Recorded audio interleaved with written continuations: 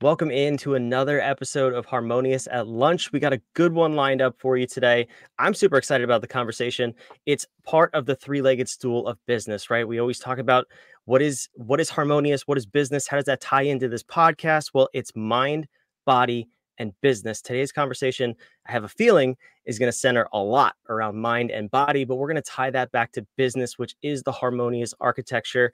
This episode, of course, is brought to you by What If. We are the creators and the spreaders of the harmonious architecture among businesses. We help you grow your business in a streamlined, efficient way so that you don't have to pull your hair out while you're growing your business. Nobody wants that, right? Well, we got a fun conversation here. I have a special guest lined up, and I first want to welcome her to the show. Laurie, welcome in. So excited to have you here. Thank you. It's so fun to be here. Yeah, so as I hinted in the intro, we're going to be talking about mind and body. Can you give me a little bit of a sense of what you do in the world? Yeah, so I'm a practitioner of Chinese medicine, and there's this idea called qi in Chinese medicine. It's just a Chinese word that means life force or energy.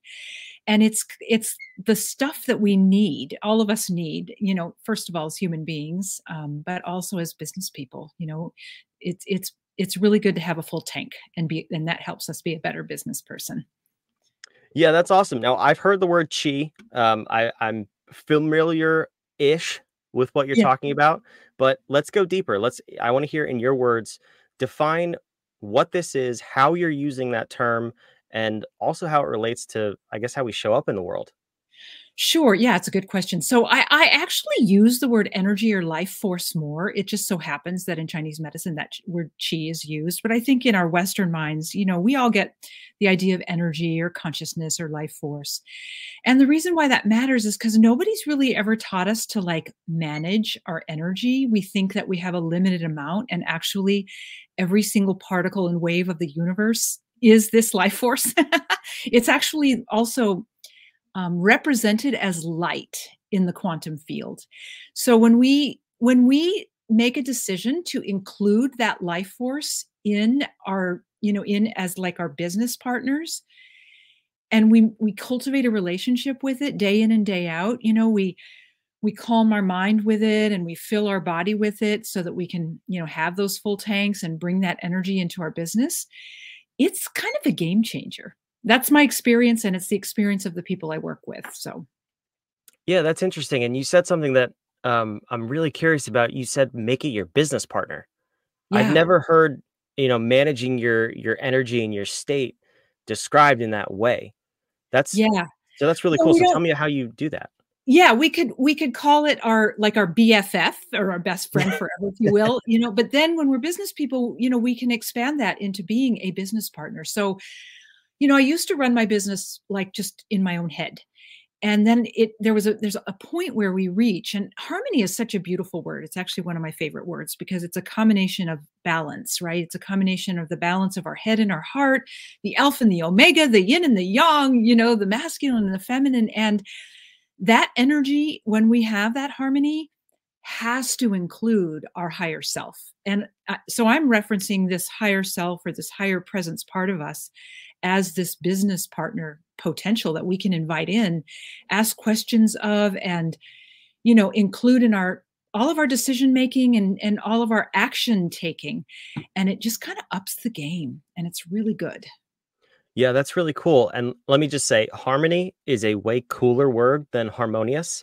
But unfortunately, there are 10 fundamental business disciplines. So we needed a word that was a little bit longer that meant I the same totally get it. thing. I totally get, but the root of, I know. harmonious is harmony. So I just think that's a beautiful word. Yes, and that's the thing. Our goal is to help you run a harmonious business, a business that is in harmony, because the opposite of harmony is dissonance. And I think that relates to this conversation. But that's also why we say you need the mind and body aspect. As a leader, as an employee, even if you're not showing up at your peak performance level, well, no one's going to follow you as a leader.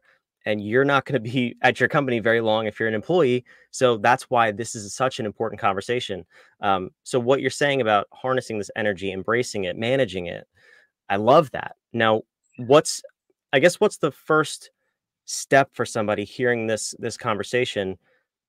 Where do we get this energy? I assume you can't go to Amazon and get it. So like, what's the first step to Thank ground in God, this no thanks to energy? Amazon. Yeah, I'm addicted too, but Yeah. yeah.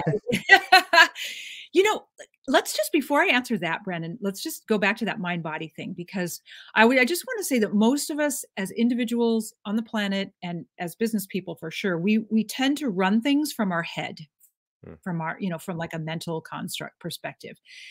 And I happen to know that when we connect our head to our heart and we include our body because we have 70 trillion cells and in inside every 70 trillion cells there's 70 trillion atoms and that atom is a blueprint for wholeness and right function and order and all things working harmoniously, right? And so it's our job to connect our head into our body, into our heart is the portal to all of this energy and this life force, right? So, and then we get to access all of that wisdom and intelligence and super conscious, goodness that lives in all of this cellular activity that is our body. So the first step, to go back to your question, I think is kind of like life 101. It's just the practice of being present because if we're not present, then we don't have a conscious choice, right? To like drop into our body. I mean, right now, any listener could just wiggle their toes or, squeeze their butt muscles and their leg muscles as one is sitting on a chair, if that's what you're doing, or feel the bottoms of your feet if you're standing, whatever. And just drop your awareness lower into your body so that you include all of that intelligence that lives in all of that cellular activity in connection with our head. Cutting ourselves off and just operating from our head is limited.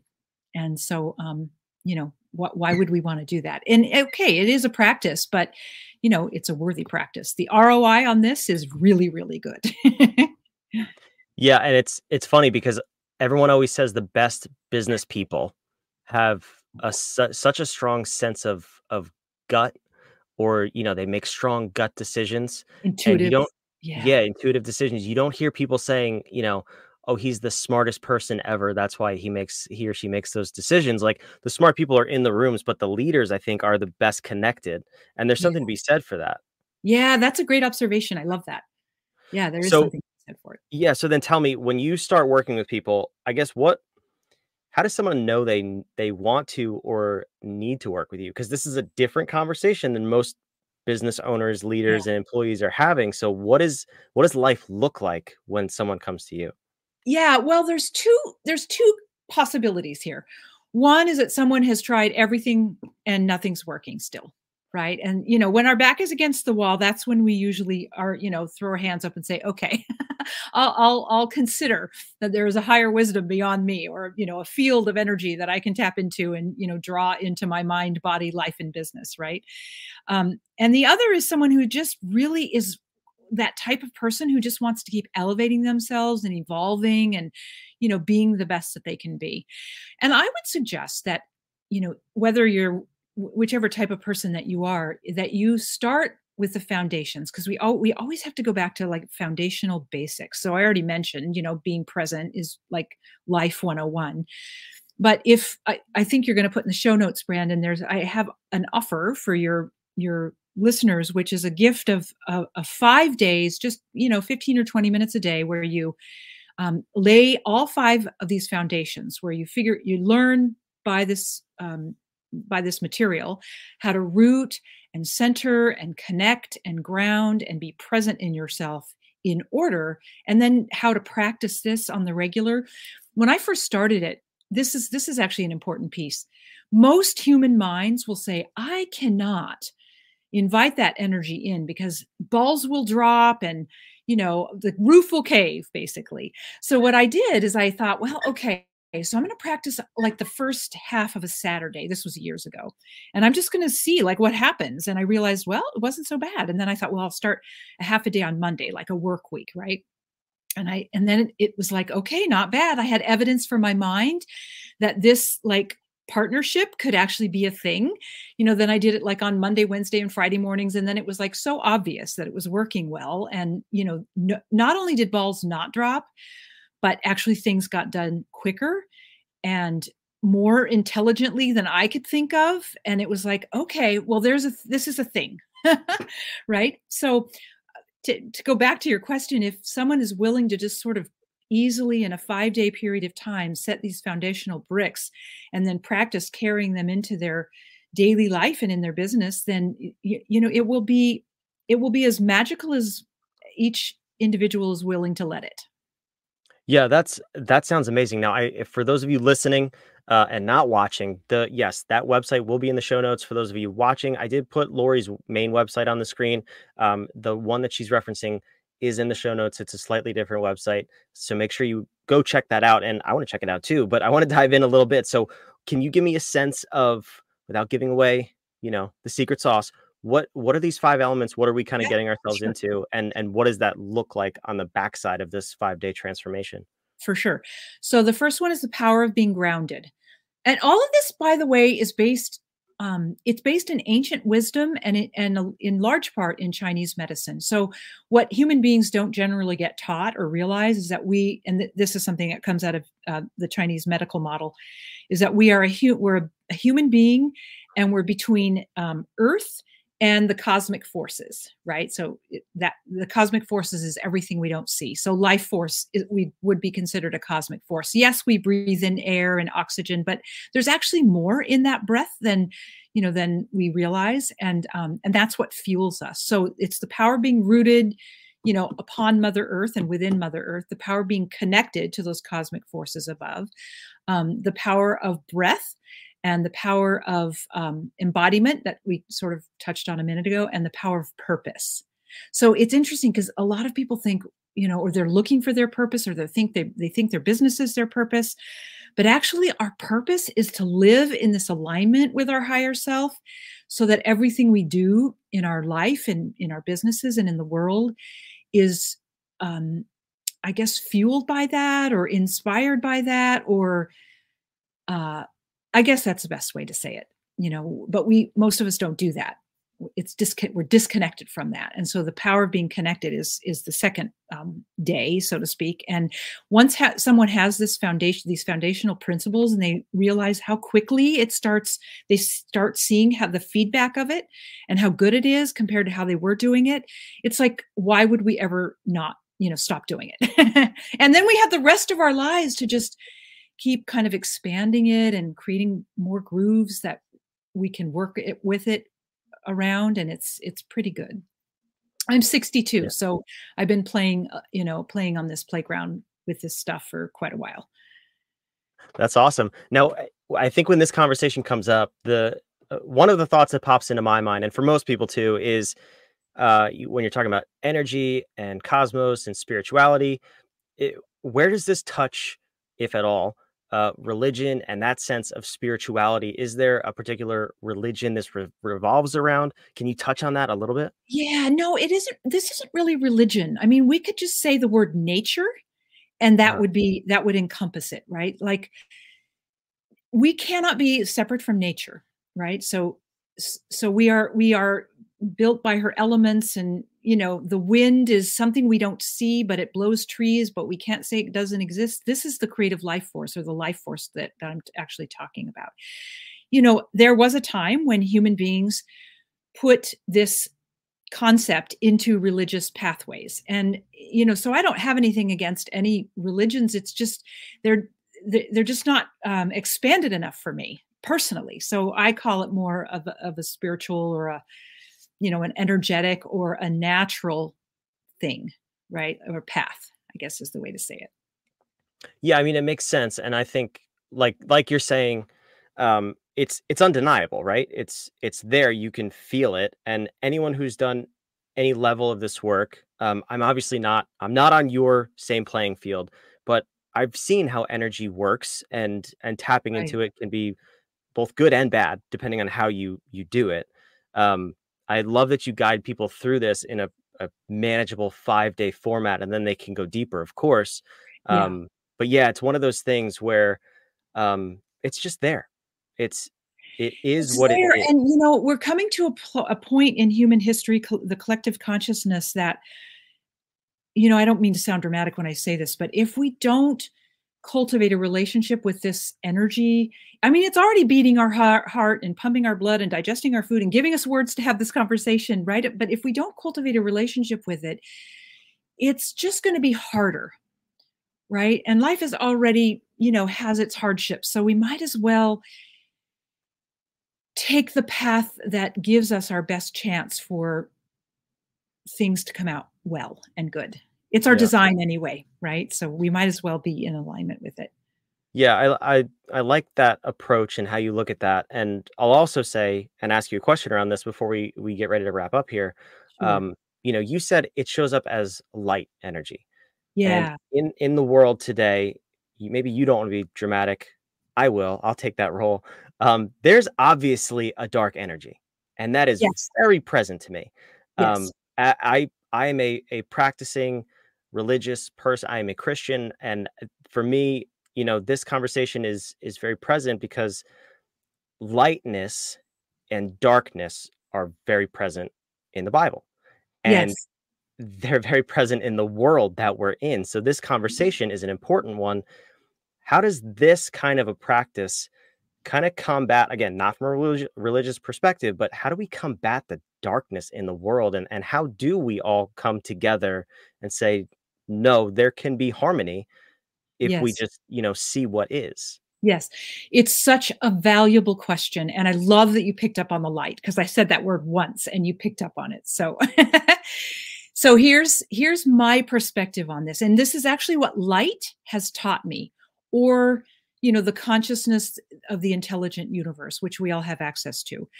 The very first thing that each of us, I think, have to do is heal the darkness in ourselves and bring light to it. And this is true. This is actually true healing. And the more of us that do that, then the projections onto the world stage, which we're seeing as very dark right now, and they're coming up for a reason because there's so much light that has been coming into the planet that it's making everything visible. Yeah, Yeah. And so, but our job as individual, and I take this, I don't want to say seriously, but I take it to heart.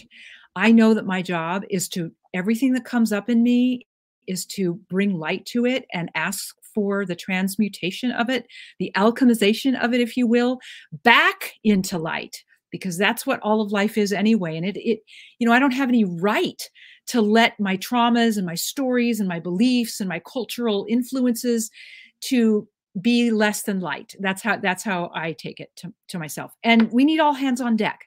So the more hearts and souls and individuals who are willing to do the work of bringing themselves into the center of their light, which is what we already are anyway, then the more the dark will crumble. absolutely. I love how you put that. And I think that's, if we take nothing else away from this conversation, it's what you hinted at just right there, which was when you see angry people in the world or darkness, people you disagree with, that's them not understanding how they're projecting in the world. A And if hundred you can percent. just approach that with compassion, with love, with empathy, and say they're showing up because they're wounded, they haven't fixed themselves yet, and just give them some space, I think the world would be a much better place. Do you Yeah, do you if agree we with can that? hand our judgment of what we're observing of a wounded person to the light, I mean, that's important work, right? Yeah. I love that. So if it was not obvious already from listening to this or watching this episode, we covered a lot of important ground here that's maybe outside of the realm of business, but I disagree with that. Yeah. Normal people would say this is not a business conversation. For me, it is because I know that as a leader, that's the I in Harmonious, inspire. If you don't Yes. inspire your people, if you're projecting and you're not managing how you're showing up in the world, in your workplace, nobody's going to want to follow you. You can't make a difference in the world. You can't fulfill the mission and vision of your company, which is the N of navigation. This all plays together. And that's why business is the three-legged stool: mind, body, business. Yes, Yeah. this is a mind body conversation, but it all spills over into your business. So make sure you're managing that well. Make sure you're doing this work and understanding who you are and how you show up in the world. So, Laurie, I want to thank you for having this conversation and bringing this topic to light. It's something that we need to talk about a whole lot more. So can you tell the listeners, the watchers, where we can follow you, find you on social media, as well as your website that's on the screen? Sure. I wonder if I should send you links. So Laurie Morse is my handle at Instagram and on Facebook. And then and then LinkedIn is the same. So it's all pretty consistent. So at, Laurie Morse in all of those places. I'm not a TikTok girl, so sorry for those who are TikTok people. TikTok energy is a conversation for a different day. We'll A have whole Lori other back for day. that. Right. There we go. And thank you for what you're doing, Brandon. I love it. Thank you. I appreciate that. So listen, you heard her. You know where to go find her. We'll include all of that in the show notes. Depending on the platform you're streaming this on right now, she will be tagged somewhere, unless it's TikTok. But Yeah. I encourage you to go reach out, do that 5-day Kickstart challenge, and see what happens. See if you see the benefits in your life. And remember, wherever you're watching, subscribe, like, comment. Give me your takeaways. I want to know your questions. I'll get you in touch with Lori if you have those questions. But we love having you as part of this show. You are the reason we do it. So make sure you subscribe and like, and we'll see you on the next episode of Harmonious at Lunch.